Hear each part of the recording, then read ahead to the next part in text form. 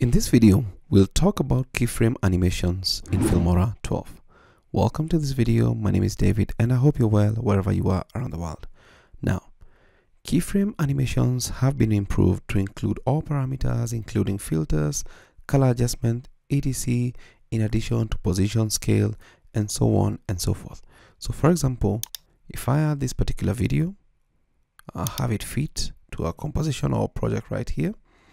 We can add keyframes and then make different adjustments to what we want. So for example, if I just double click on this, you'll notice that, let's just go up, we've got the video, the color, the speed, etc. Now, right about this section, there is a keyframe. For example, for this first section, we have the transform keyframe. It's right here. And you can do the following. You can just set this where you want it to be. Let's say we want it to be somewhere there, and then add a keyframe. Once you add a keyframe for that, it adds for everything. So let's say we actually remove that, and then let's say we add a keyframe for the X and the Y. So once you do that, you can adjust this, and this is going to affect including everything before that. So we can actually remove this or reset this first, and then pick our keyframe right here. Let's just zoom in, select it and move it down here. So for example, we begin with that zoomed out effect and then get a zoomed in effect. So we can reduce this as well, get this, move it there. So if we play this, it zooms in a little bit better. So it's up to that section.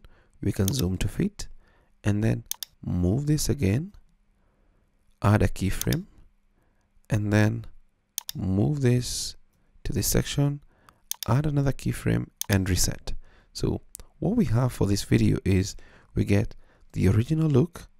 It zooms in into that particular section, holds for a while, and then it zooms out to the original view of this clip. So that's really awesome.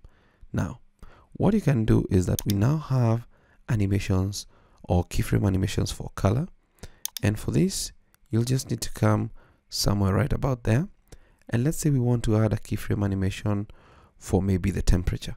You just click on that and you add a keyframe somewhere right there, and you may need to add another one right about here, so that when you make the changes to this, double click, comes to that, you can adjust that particular keyframe to go to where you want it to be.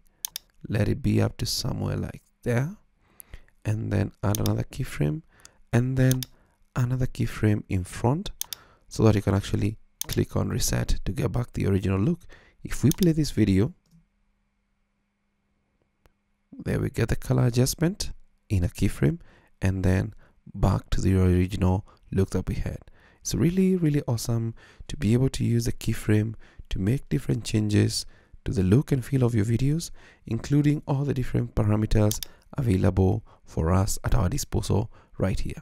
And that is the advanced keyframe effects that have been enhanced in Filmora 12. I hope this video is of value to you.